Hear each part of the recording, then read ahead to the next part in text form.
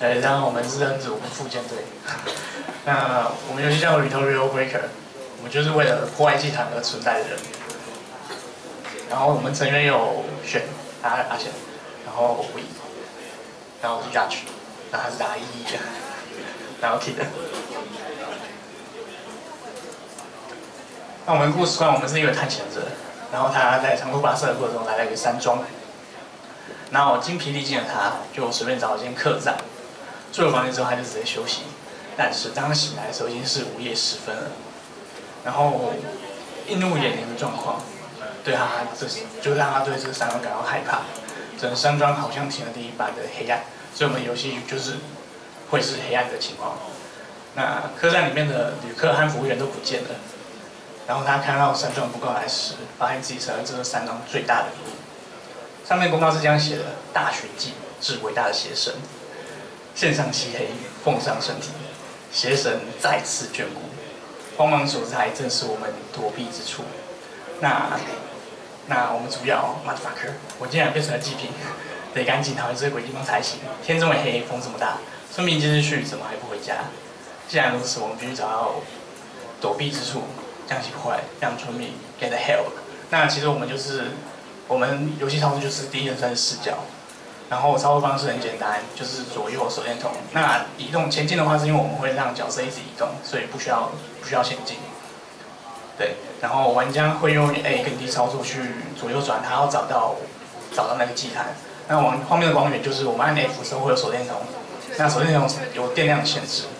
那我们这设定里面有一个鬼魂。就是，当关灯的时候，鬼魂慢慢的靠近你，然后靠近你之后，声音会变大，声音变大之后，你要开手电筒，按 F 开手电筒，然后鬼魂就会远离。那如果你没有开的话，你就会死掉，就是被鬼魂抓走，被献祭的这样子。那我们手电筒的电量补充方式就是，我们要去寻找，就是村民们开设的祭坛，我们要去破坏它，然后拿到他们的电池。那我们破坏也是要输入正确的指令。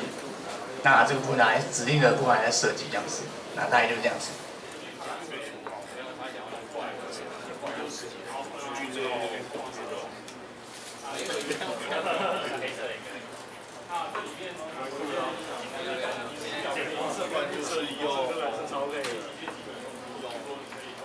好了，这个，我现在画面很暗，因为我们没有开手电筒，我现在投影机画面更暗，所以那我们左下方一个蓝色的东西，那个就是手电筒电量。如果电量没了，我们的手电筒就不会亮了，就看不到路。可以再关一盏灯吗？可以再关一盏灯吗？可是它就是有个手电筒啊。哦，我知道了。好，让他看到祭坛，然后这时候要输入，就是解开这个祭坛，就是拿到电池的东西，然后我的电池的电量就会增加。那这边2个祭坛。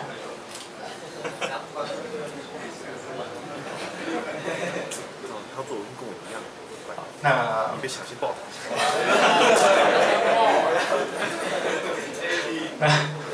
那我们今天大概就是这样。那后面有些特效的做大概就是这样。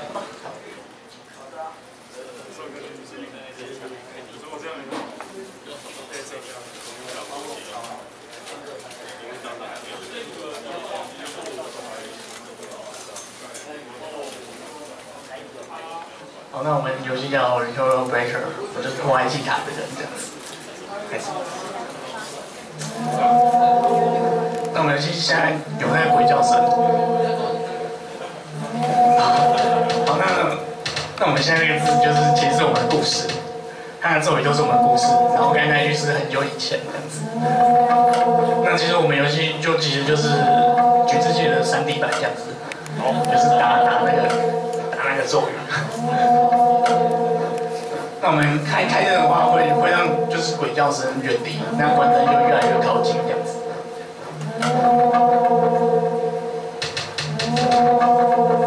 然后如果我们把祭坛就是收了祭坛的话，我们就会加电池这样子。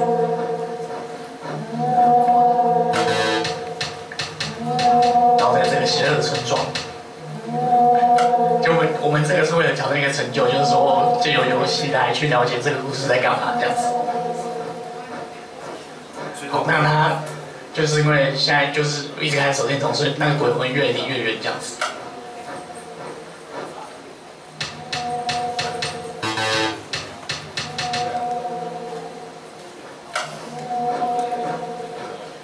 然后后面有一个喘息声，那个是我们队友配的，就有点矫正这样子。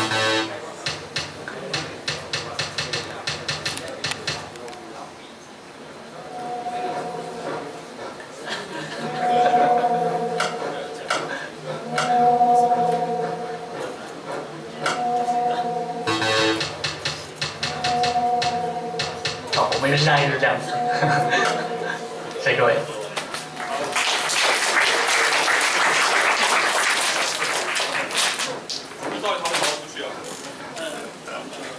基本上是逃不出去的。